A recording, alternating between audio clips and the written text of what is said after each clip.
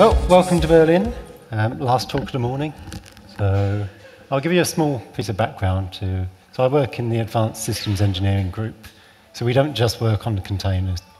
We're also responsible for a couple of projects you may have heard of, Clear Linux, which is doing really well on Phoronix at the moment, and Chow, which is an example of an orchestrator. And there's a common theme running through those projects about reimagining what we can do in the whole container cloud stack.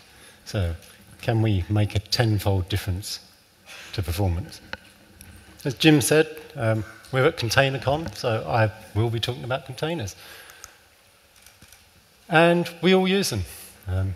I was thinking, I was writing this talk, how many containers do we think we have active in this room right now? I reckon one each, maybe, give or take. Social media, email, bit of online purchasing while you're watching the keynotes. So I'm thinking 3,000 containers in the room. But not all containers are made equal. Yeah. If I'm doing my internet search, I type in my query, and I was thinking I've got about 3 seconds before I think that's timed out. I've got a rogue server. Reset, refresh, move on. If I'm doing my banking, if I get a guarantee that, well, give it a few more seconds and we might not leak your details, well, I'm going to be a bit happy about that. So containers aren't made equal. We all have different needs. And as an implementer, pretty much, you have two choices. We get to that in a moment.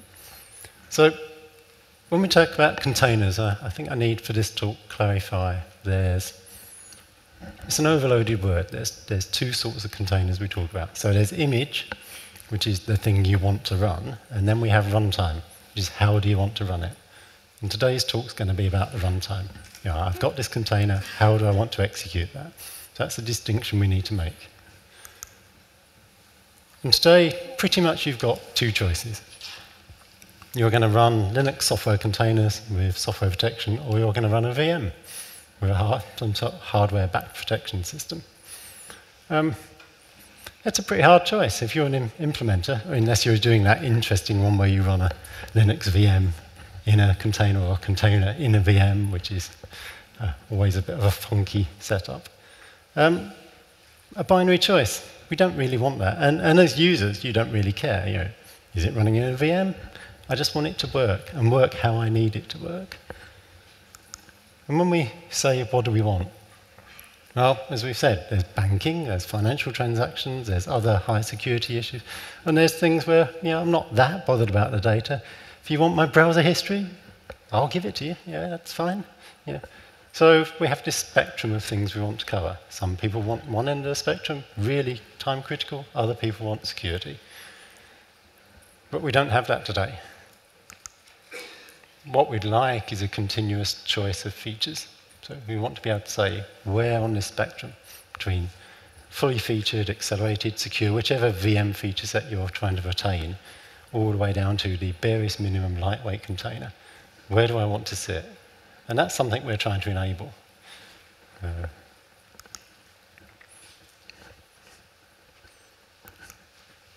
Okay. So how do we get there? How do we move from today's binary choice all the way to, well, I can pick and choose, cherry pick, add the bits I want, make that an easy way to choose. And I should probably also note this isn't just about the runtime, it's the whole stack. Predominantly today, if you're orchestrating, your orchestration is probably tied somewhat to your choice of execution unit. You can't mix and match. Well, this one I want to be on bare metal, but that one I'd really like to be in a VM, and this one could be in a software container. You don't generally get that option. You just get launch. Well, I want to have a bit more refined control, and that's something we do in Chow, one of our other projects. It's an example of what we feel the future should be. You can have one orchestrator looking after all your myriad of containers.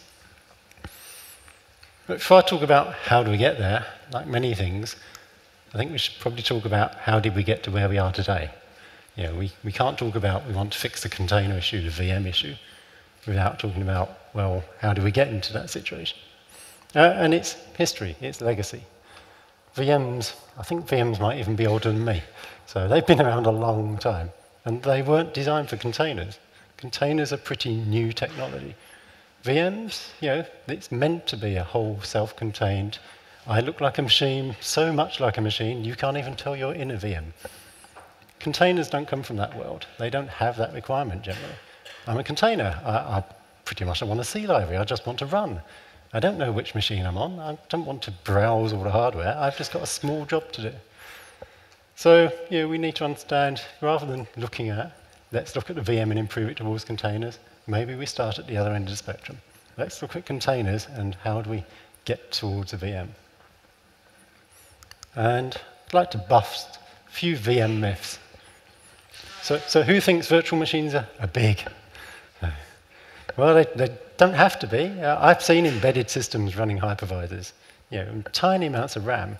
Admittedly, that VM may not have the feature set you want to run a container, but it's not actually that far off. Containers don't require that many features at the bottom end. So, and along with, a parallel with, I'm big, big comes slow. Well, if you're not that big, it's pretty hard to be slow if you're very, very, very small. So VMs don't have to be this humongous behemoth that you can't really use in your search engine container space because they're just too slow. That's a legacy thing. We can move beyond that. So what do we do about it? Well, this is where we come back to our tenfold improvement mandate that we're having in a lot of our work we're doing in the open source technology. Simple will not do. We've been told, my boss basically says, if you're looking at the 10% problem, if you're trying to optimize 10%, you're looking at the wrong problem. I don't want to see a 10% improvement. I want to see a 10 times improvement. If we just do 10%, 10% optimization, it's nice, and we do that, but we don't do that on the big problem. Once we've got the small problem, then we'll do the cleanup. So simple is not where we want to head. It's not how we're approaching the problem.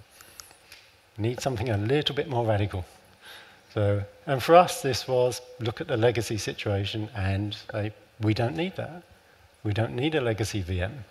We don't need to look like a whole self-contained computer, a PC, an IBM PC from when I was a boy. So throw that away, start again. Pick out the pieces we need from the VM. So how have we been doing this? Pretty much, first line, as said, we dropped the PC legacy mode.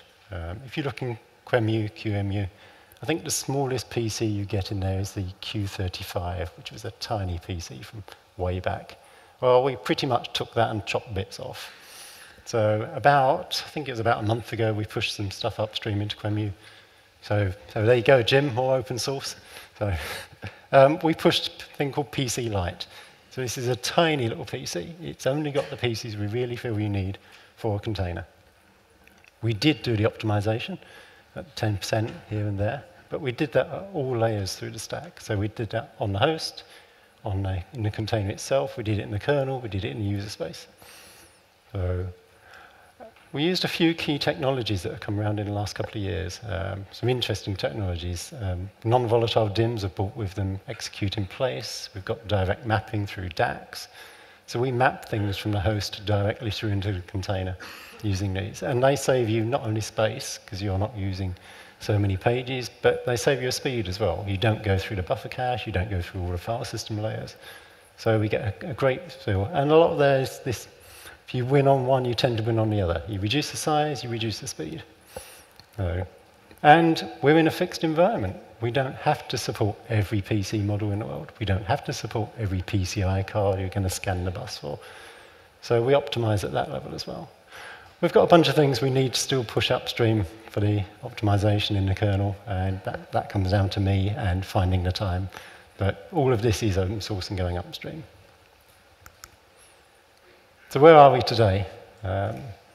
This is something that's been available for probably a year or more. We're on version 2 at the moment. We've moved to a new hypervisor manager. We're doing some more optimizations. So we're getting sub-50 millisecond boot times on VMs, and you can come and see a demo at the stand. So if I said, a VM traditionally, if we say it takes a minute to boot, well, shave 10% off, you're down to 54 seconds. That's pretty much a minute. If you do a tenfold improvement, you're down to 6 seconds. Well, we've done more than an order of magnitude here. We've done 2 orders of magnitude. So we're in the sub-second range easily for VMs. At that point, VMs become viable for many of the container workloads. And then with a VM, it is still a VM. You do still need a kernel. You still need a user space to launch your workload. So we do still have an overhead. But traditionally, VM containers, you launch many of the containers, like we saw earlier. I'll have 10 of these. I'll have 20 of these. You can share much of that container. So the overhead goes down. We're down to maybe 50 megabytes per container instance overhead. That's not going to work for every situation for the lightest weight containers, but for most containers, that's acceptable. So now we are at a position where you can think, well, maybe a VM does bring me some features I need, some acceleration, some security, some actual hardware protection. And where are we going next? We're still working on the basic infrastructure. All the work we do is at the commonality level. So we work on the common kernel, the QEMU that all the hypervisors use. So we're not working on a specific stack up. And all this work goes upstream. So it's for the benefit of the whole for the future. We work with all the people doing the stack APIs. Containers are maturing. We're now getting standards. We work with those people a lot. So, and particularly, we want to make sure those standards aren't too constrictive, that they're not just refined to software containers. So we try and identify where there may be a case that a VM has a slightly different need. And we do continue to optimize for space and speed. Really, we want to look for that next tenfold improvement. What's that next leap of faith, that change of architecture? So we are redefining what's possible. We're an open project. We're already upstream. No live demos. So I'm not that brave. So we've been upstream for a while. We actually went out on GitHub. The code was available, but we're now up on GitHub. We have an IRC channel, mailing list. Come to the website where there's clear Linux and clear containers, and you'll find Chow. And we are here on the booth all week, next 3 days anyway. So come visit us. We've got some demos. I'll be on the stand. My colleague Samuel will be on the stand. We'll be available for technical chat, or if you want to get involved, or you want us to help you take this technology, because you can cherry pick parts out of the stack and put them into your runtime or your container instances. So come along and have a chat. Thank you very much. I need some more coffee. An hour and a half over here without coffee is killing me. So, and have a great conference.